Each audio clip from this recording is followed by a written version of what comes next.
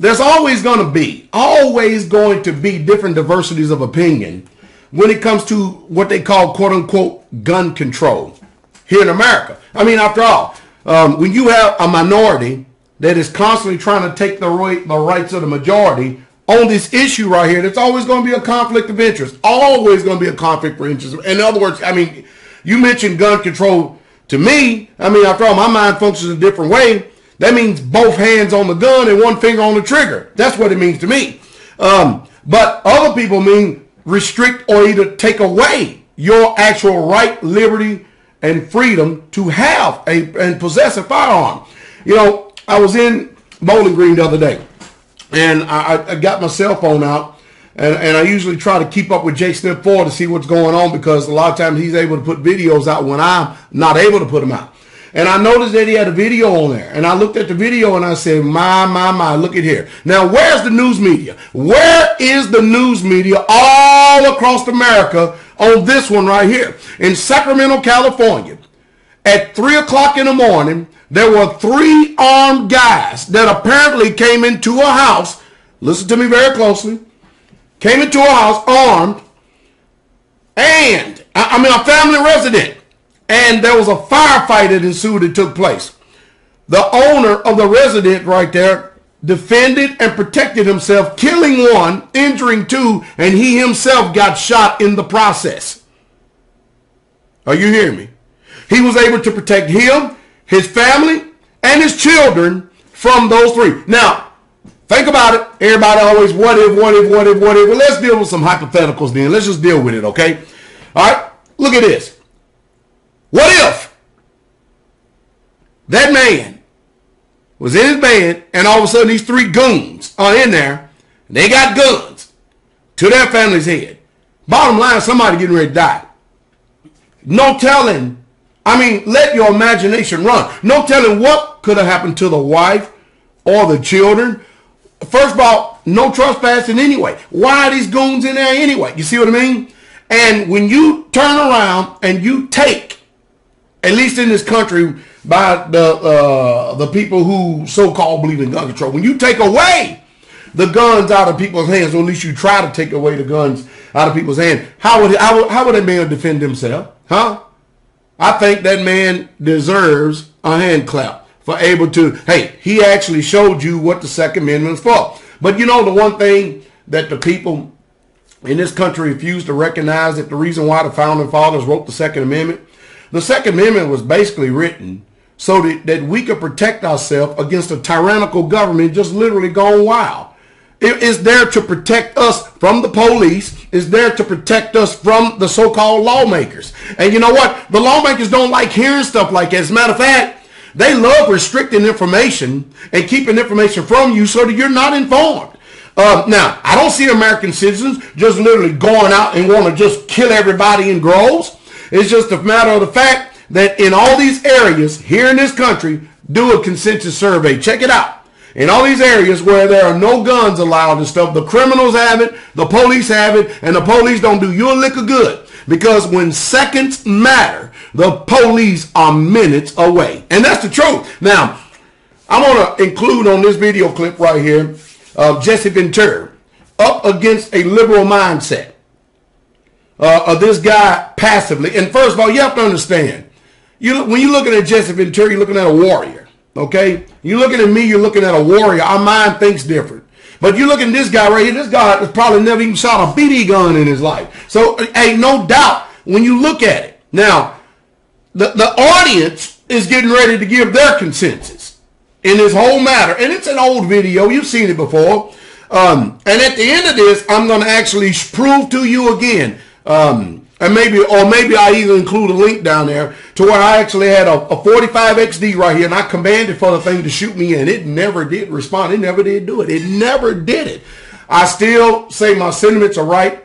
I still say my sentiments are right, that guns do not kill people. People kill people. And so when you want to try to use the irrational argument of a car was not created for that, yet there are more people that die on these public highways every single day, than people that are killed and murdered with guns in this country. And I'm with them. Hey, a car can easily become a weapon. I remember riding my motorcycle. I have a sport bike. and I ride my motorcycle, and I get these idiots that will come up behind me trying to tailgate. And one guy actually tried to run me literally off of the road simply because I was just riding my motorcycle. He looked over and he started saying something through his window. I couldn't get in, and he started coming over on me and stuff. And I turned around and looked. Now the good thing about it is that I have my race license, and so therefore I am a very skilled motorcycle rider. And I mean I ride what people call crotch rockers. I go to racetracks and I drag knees, and I go 100 plus miles an hour all the time. But I'm very skilled. And I have a lot of control over the bike itself. But you know, the only thing that stopped that guy, because he was using that vehicle as a weapon. My person was in danger. You know, the only thing that stopped that guy, and if he would have persisted, it would have been an ugly situation. Let me just put it like that. The only thing that stopped that guy is that after I looked ahead and saw there was clearance front and rear, I pulled over into the oncoming traffic lane. Did y'all hear me? And I got up close next to him, and I raised up my leather jacket and let him see my 45 ACP 1911.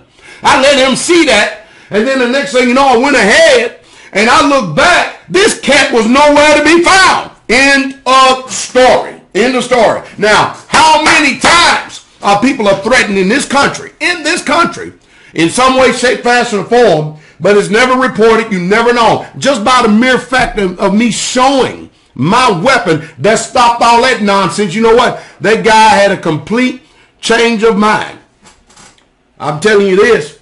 If he would have persisted to continue to use that vehicle as a weapon to try to hurt, injure, or harm, or endanger my person, let's just put it like this. It would have been a very ugly situation. Very ugly situation. The only problem is that if you're going to have a jury of your peers, you got these people right here that's got this stupid mindset that nobody should have guns. And then, and then the federal judge, oh man, sure I could have probably been thrown away for 20 years just overprotecting my own life from someone who thought that they had a right to perpetuate injustices on me, who thought they had a right to literally just endanger my person. I mean, people are just crazy. So that's basically what they're saying today. They're basically saying that they have a right, that people have a right to rob you. People have a right to do you wrong and stuff. And people have a right to, let me tell you something. A right to keep and to bear arms shall not be infringed. And that's just the bottom line. Anyway, check out Jesse Ventura right here.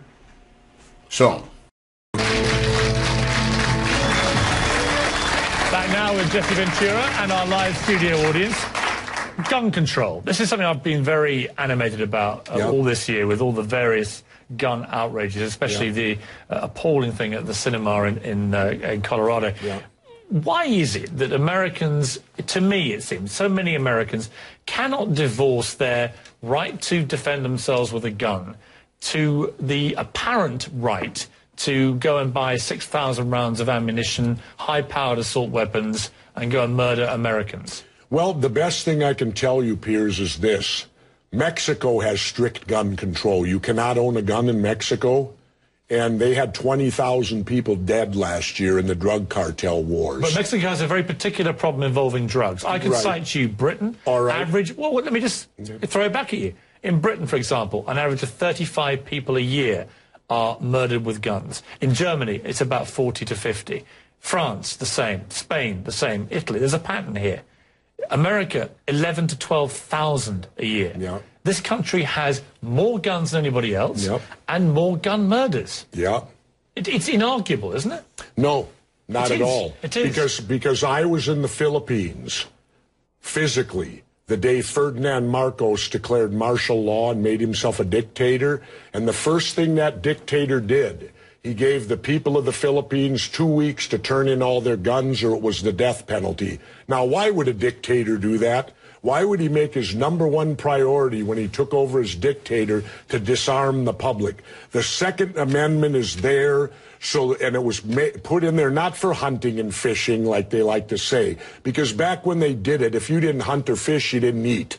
It was put in there so the citizens would have the ability, if their government became oppressive, they could defend themselves against oppressive government. And I think that overrules all the gun deaths, because let's remember something. A gun is simply a tool. I have a gun safe at home, and I've never come home and heard those guns going off on their own. People kill people. All right, how many people here die because of car accidents of drunk driving? Do we go to the Ford Motor Company and tell them stop making these automobiles because people get drunk and kill people in cars? It's a facile argument. It's a what? It's a facile argument. There's no equivalence between drunk driving and lethal firearms. My point is... Wait a minute. A car is a 2,000-pound projectile that can go 100 miles an hour. Jesse, I have no problem with an American believing that their right under the Constitution is that they can defend themselves, especially in their own home, if they're being attacked and they have a weapon. It's also against government. I have a big problem with a disturbed young man, as we saw in Colorado, being able to buy 6,000 rounds of ammunition and a high-powered assault weapon and go into a movie theater and blow away 70 Americans. I have a big problem with that. Well, and nobody else in America in high office seems to share that big problem. Well, I'll tell you what, Piers. I have a conceal and carry license. Had I been in there, I would have taken this guy out before he could have killed that many people. Well, I think that, again... But because, let's remember, police can't stop crimes. Police show up after they're over. Remember that. So when you talk about me not being able, if there would have been a legitimate conceal and carry in that theater, quite possibly they could have taken this guy out and saved people's lives. Or you could have had the gunfight at the OK Corral in there and lost even more lives, couldn't you? That's what could happen. Anyway, let's take a break. What roll of the dice would you like? You'd prefer to be unarmed? How many people here think I make crackpot points? Yeah? 1. How many think I make sensible points? You're in a minority, my good friend. You're the minority. I said you made some sensible points. Let's go to another audience question from Jared. I am going to prove to everybody out here that guns do not kill people. Now, this little dip right here, this little tip right here is a sign that this gun is loaded. There are, look at this, a whole bunch of rounds in this particular clip right here. Now, if guns kill people, watch this, watch this. Pastor Dow's life is getting ready to be ended. Watch this now, watch this. I'm going to lay this gun down on this desk. Okay, watch this.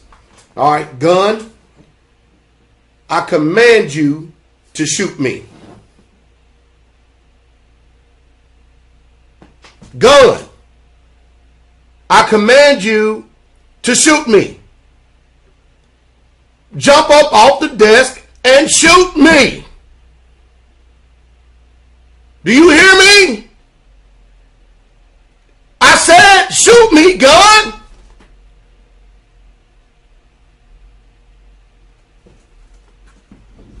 The gun is not obeying this lawful order that I just got finished giving it.